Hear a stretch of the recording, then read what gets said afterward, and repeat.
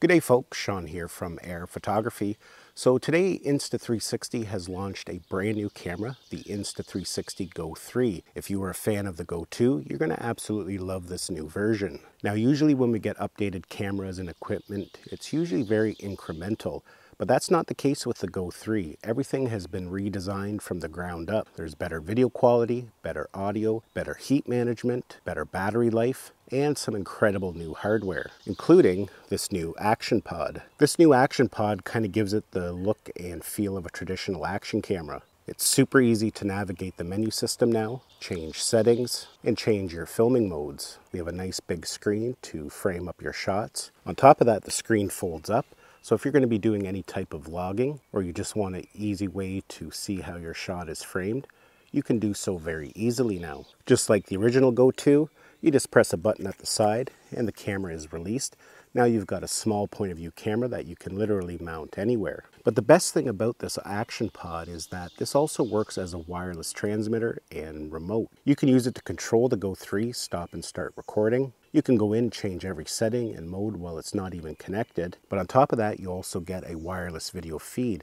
So that makes it super handy to frame your shot when the camera is mounted elsewhere. No longer do you have to connect the camera to your phone if you need to frame a shot. Now it doesn't have the best range, but it actually isn't too bad. And for most circumstances, it does enough to get the job done. Now just like all Insta360 cameras, there's many different filming modes. You can capture star lapses, time lapses, HDR photos, regular photos, videos. But when it comes to video, they actually give you two different filming modes. You've got your standard video, which is 2.7K. And the nice thing with that mode is your video is already stabilized in camera, so you don't have to run it through the app to get the stabilization.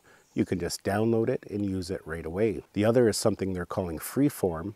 With it, you do have to transfer it through the app in order to have it stabilized, but it's a really powerful mode because it allows you to set your field of view and your aspect ratio later. It also allows you to lock the horizon if that's something that you need. So it's really nice that they give you a couple different options when it comes to filming video, depending on what your needs are. Now on top of that, they've also improved the audio quality. There's now 2 microphones built into it. That's going to give you vlog quality audio without having to connect an external microphone. And if you're like me, that's very important because sometimes you just don't want to be bogged down with gear. You just want to grab your camera and start filming. The audio is actually pretty good. I'll play you a sample right now. So yeah, we just got back from our first paddle and that was pretty incredible. I think I found a new hobby, a new passion. Gonna deflate the kayak now and then head back to the campsite because I want to go check out the beach. Apparently they got a nice beach here. So we will go check that out, and I think I might even come back for a nice sunset paddle. I think that would be kind of nice as well. So that is it. Now another interesting thing that they've done here is they've included a new magnetic mounting system. So you can just connect your camera and away you go. There's 2 buttons on the side to release it. The other nice thing is that the camera module itself can make use of the magnetic mounting system as well. So it makes it really easy to mount your Go 2 wherever you need it. As mentioned, they've made improvements to the battery life.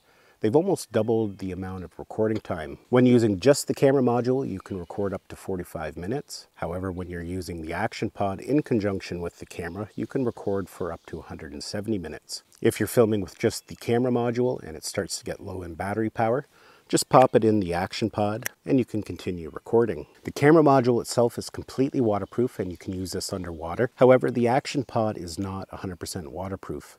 It is IPX4, so it is just splash resistant. So don't take this in the water with you. But you can grab some great shots underwater with the camera module itself. On top of that, they've also increased the storage capacity, so you now have a choice depending on what your needs are. You can choose from 32 gigabytes, 64 gigabytes, and 128 gigabytes. At 128 gigabytes, that's going to satisfy most people's needs, and it'll allow you to film all day. Now, one nice way to use the Go series is by using their magnetic pendant. This allows you to place the camera on your chest if you want a nice point of view shot.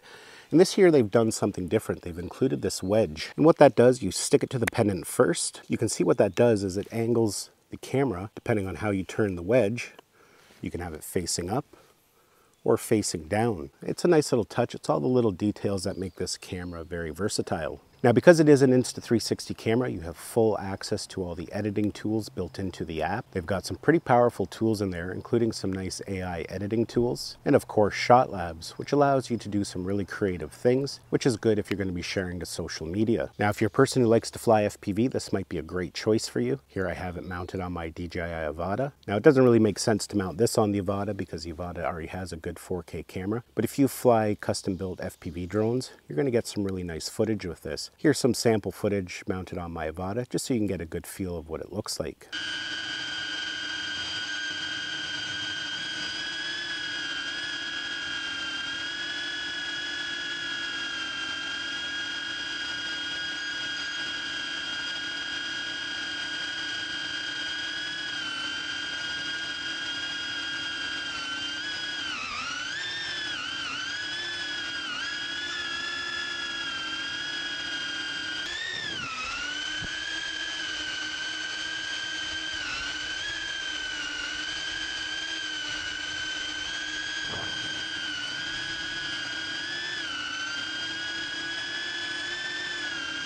So yeah, what a great little camera. Definitely a big improvement over the Go 2. If you're a fan of the Go 2, you're really going to enjoy this new camera. And if you've never tried one, because of the new action pod, it makes it very comfortable to switch from something like a GoPro. You're already going to be comfortable with the way it works and the menu system. Plus you have all the advantages of using just the camera module when you need a small point of view camera. Now this is just kind of a first look at the camera. I'm going to do a more thorough in-depth review coming in probably about 30 days. I've been using it now for a couple weeks and I've really enjoyed it. I am living off-grid, just adventuring all summer, and this camera has already been very valuable to me. It's allowed me to capture some really great shots without bogging me down, as mentioned, with gear. I'll be making some other tutorials about it, how to use it, and a beginner's guide. So stay tuned for that. Thanks a lot for watching this video. Hopefully you got some value out of it. Give it a thumbs up if you did, and we'll see you in the next one.